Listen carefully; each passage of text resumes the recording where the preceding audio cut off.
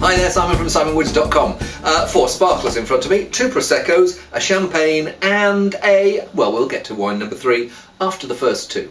But the first one is Prosecco, the second one's also a Prosecco, but this one is Cirotto Asolo Prosecco Superiore 2011 vintage. Let's give it a whirl.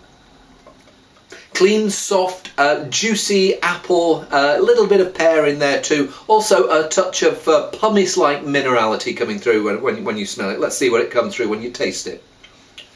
Quite rich, soft flavours, not particularly high in alcohol, 11.5%. Extra dry, this one's extra dry and this one. Doesn't mean it's the driest category of Prosecco.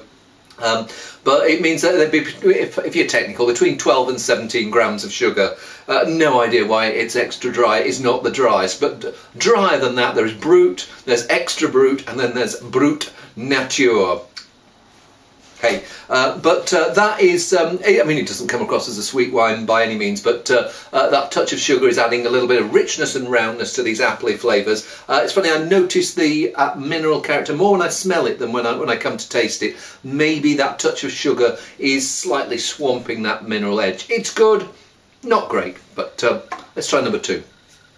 So this is Salina, Valdobbiadene, so upmarket bit of Prosecco. There is a bit of Valdobbiadene called Cartizze, which is the highest of the high. This is maybe second tier down, but is it going to be second class? Let's give it a whirl. More of the apples and pears here. I don't notice as much of the mineral character, but what it does feel to have is almost like a briny tang about it. It feels like it's maybe not going to be as... in your face is the wrong word. It's maybe not as shouty as the first one, but feels like there may be a few more layers to come out. Let's have a see. Nice. Couple of things there. It feels like a richer wine, but I think it's the richness that's actually coming from the fruit in the first place, grapes in the first place, rather than from the sweetness, but then underpinning it all, it's really quite a solid chunky wine now, but reining it all in, there's that little bit of I was talking about that briny aroma. It's funny, the first one smells that mineral pumice edge. Here that is the taste that's coming through, cleaning up the finish. Maybe I would prefer both of them as in Brut form rather than extra dry, because I do notice that softness and sweetness, but that's precisely the reason why a lot of people will actually prefer them in this state. It's good. I'm going to have another swig. Nice. Okay, yeah, wine number 3, the Enigma. Well, it's not an Enigma, it's an English wine made by a guy called Hoffman. Not sure whether he's from, is he from Germany? Hopefully I don't insult you by saying that, Ulrich, but this one's actually from Sussex, and it's Pinot Noir Champagne. Sorry, Pinot Noir and Chardonnay, made in the method Champenoise. Am I allowed to say method Champenoise? I am. For some reason the Champenoise don't like people put it's made in the same way as they make the wines in Champagne on bottles. No idea why, but hey. Anyway, let's give it a whirl. 2010 vintage. Whereabouts in Sussex does it say on here? No. RH17, wherever RH17 is. It's a very pretty colour, you probably can't see against my stripy shirt. Salmon pink. I've heard someone call it condom colour, but that's not very polite. But yeah, it's and smell-wise, it's got some of those a bit of apple-tinged raspberry and strawberry fruit. More on the raspberries. It feels like it's going to be young, fresh, perky, and let's try it. There's a slightly stewed character there that I'm not so sure about. It feels like there's been some berry fruit, and maybe somebody has done a few adjustments that at the moment are sitting not quite as well with the wine as they could be. It could just be that it's early days for the wine, early days for the winery. I've got a feeling that this wine will have been in bottle for quite a while, because when I pulled the cork out. If the cork's been in very recently, it just goes and fans out. And this took quite a while to do that. But I'm going to come back and have another taste.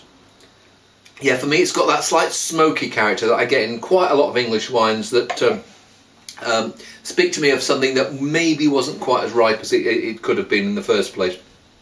It's strange because there is this quite robust, plummy strawberry fruit syrup richness.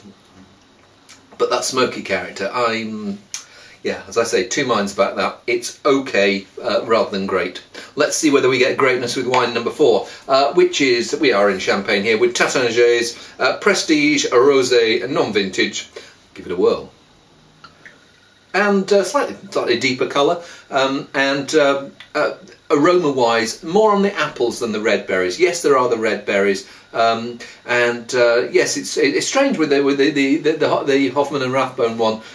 It smelt more raspberry and tasted more strawberry. This one smells more strawberry. Let's see whether it tastes more raspberry. And it's a more confident wine than the Hoffman and Rathbone, although Taittinger has been doing it for quite a lot longer. I think this is the first vintage for Ulrich Hoffman.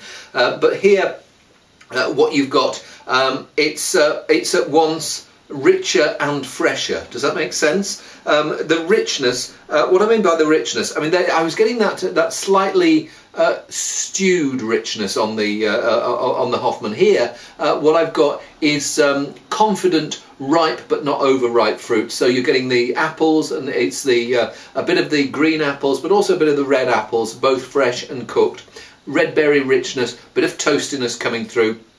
But here it's that freshness of acidity. They seem to have been a bit afraid of the acidity in the and have maybe have adjusted it just that a little bit too much in the Hoffman. But here there is an elegance and precision, and combine that with the richness of fruit, and it's a very, very tasty drink. And I mean, I know which one I'll be digging into when I've flicked the off button on the camera. The Proseccos were okay, and for me the Hoffman, work in progress. Good first stab. Let's see how they're going to go on in future vintages. See you soon.